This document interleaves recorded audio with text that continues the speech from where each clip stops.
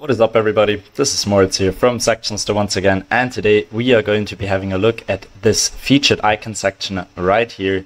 You can link it directly to whatever link you prefer. It comes with this nice little animation, and you can also customize the little layovers and colors in that icon section right here. And I'm going to show you in a few easy steps so you can get that for your store and also customize it to your liking. So let's just jump right into it.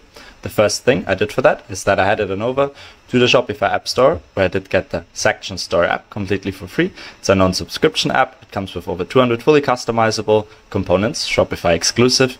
And the nice thing about it is that even after you delete the app, but you installed the section already, you're going to stick with the section because it's getting implemented right into the code of your store. All right, let's find the section real quick. So it's called Featured. Maybe feature.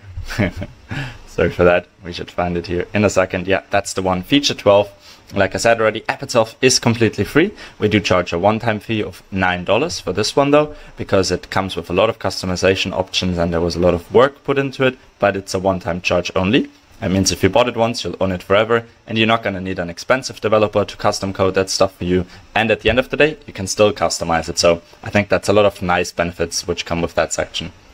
Before actually using it, you have to head to the My Sections area of the app, where you find a collection of all the sections you own, and that's where you have to add it to the theme you're using. In my case, it is the Dawn Live theme, but we optimized it for every theme, so don't worry about that.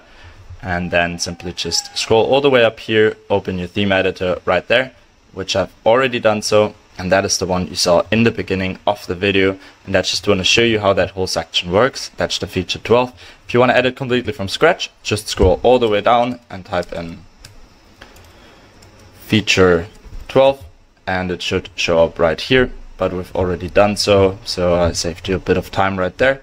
And yeah, that's the one you saw in the beginning of the video. And if we add another item right here, you can see you get a little default icon right here, and if we click on it, we can decide what we actually want to customize. So here you can see that little plant icon, and I want to have it in a nice looking green tone.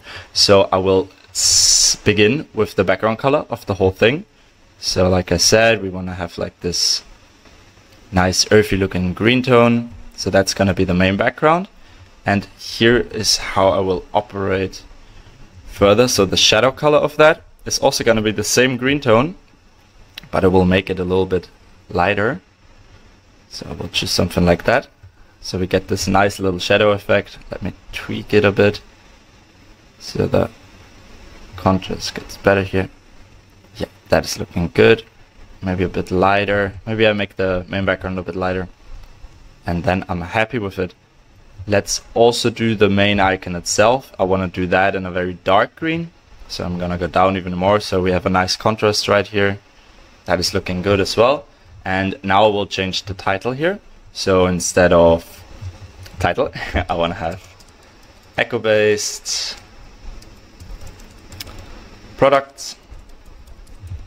That's looking good. And the text is going to be just something random. I'll just copy this one real quick.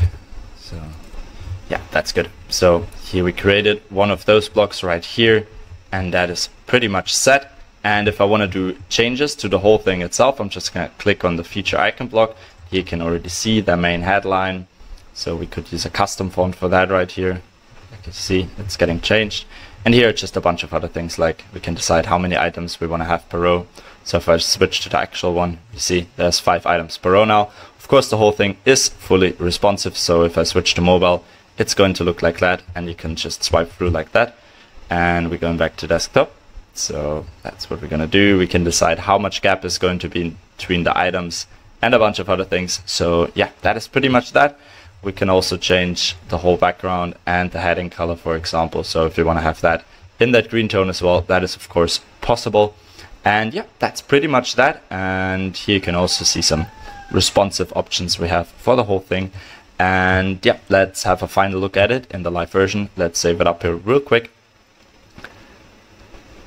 And it should be done in a second. Let's give this a little reload so we make sure our changes get implemented. Yeah, and as you can see here, the new one got implemented and all the other ones are here too.